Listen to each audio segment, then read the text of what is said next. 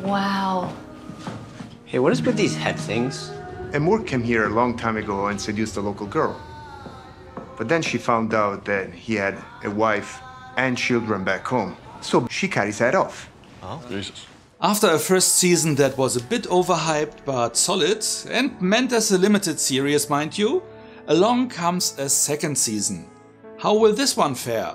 Will it also be solid? And will they repeat the tease with a murder in a flash-forward gimmick from the first entry? Hi there, it's Micha. Join me for this review if you like to find out.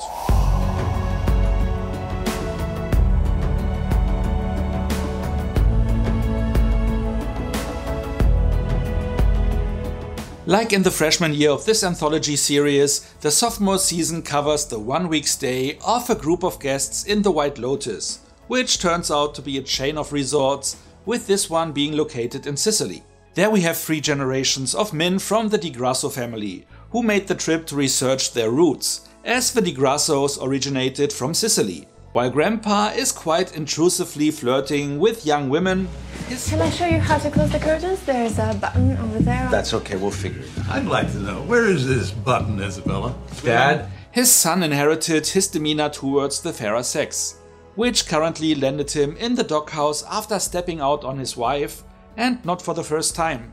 Grandson Albie, however, is a nice guy and feminist. Next we have 2 young couples where the guys were college roommates. Both are rich, but one of them just came recently into money and is now significantly better off than his friend.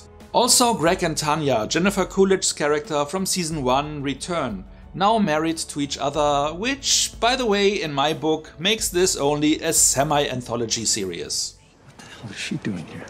What? Tanya also brought her assistant Portia along. I'm traveling by myself. You bring your assistant to a vacation with your husband. Get rid of her. All right, I'll get rid of her. I'll get rid of her, all right? You're gonna have to get lost. Okay. I see you in a week, then? No. I want you to stay close, because I might need you. But just lay low and not come out of your room. A young woman she doesn't really treat well, due to her own neediness.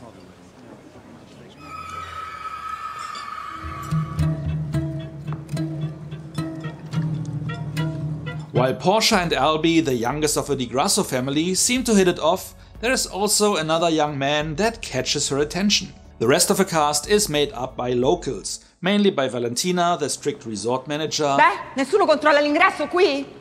and by a young sex worker who was hired by Albie's father, go figure, and her best friend, an aspiring singer.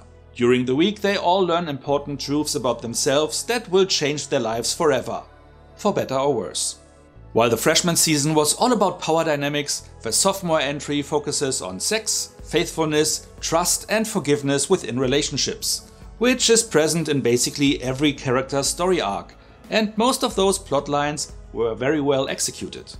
However, I hoped they wouldn't pull the same flash-forward stunt again, but this season actually doubled down on it, by once more starting at the end of a week with a body floating in the water. What is it? Oh my God. And several others discovered nearby, before returning to 1 week earlier.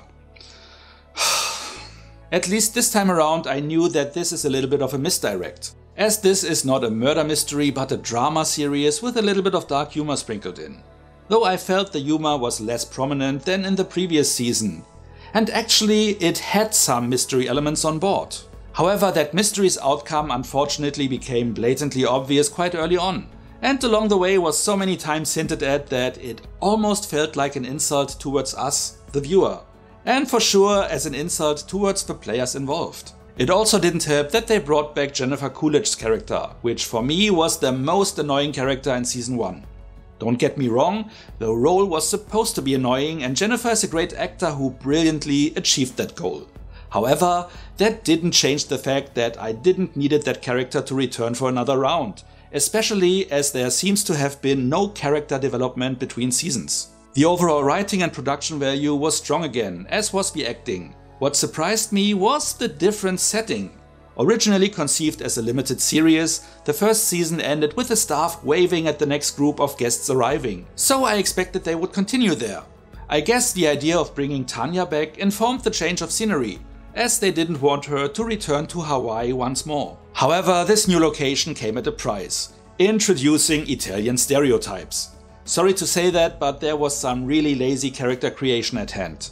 All the local men are oversexed and horny, of course especially when encountering American beauties, sometimes even giving off a rapey vibe. Lots of horny dudes in Noto.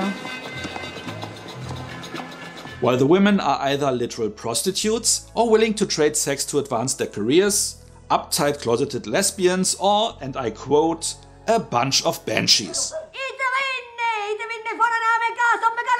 No, we come in peace. No, Related. We're related. No, we should go. I had a dream that we went to visit our relatives. They turned out to be a bunch of banshees and chased us out of town. They also wrote hard on the cliché of women only being interested in tough guys. Real men that will treat them badly while nice guys always finish last. Something that unfortunately often turns out to be true in real life. I have to give them that. And with that being said, let's get to the rating. Though most critics praised the season as an improvement over the first, for me it fell short of it.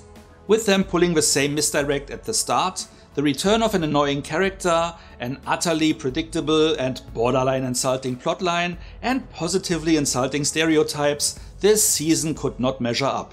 Some of the other characters were also not as interesting as in season 1, even though the acting was on par. The standout performance for me was Aubrey Plaza in the role of the new rich guy's wife, but even that couldn't raise the overall impression to more than a solid average. Therefore I'm rating this season with 5 out of 10 points, which means it is still worth a watch, it just wasn't a brilliant experience for me. However, as I know that Jennifer Coolidge's character was a fan favorite for many people, they will likely enjoy this season more. So if you are one of them, keep that in mind and add a point or two.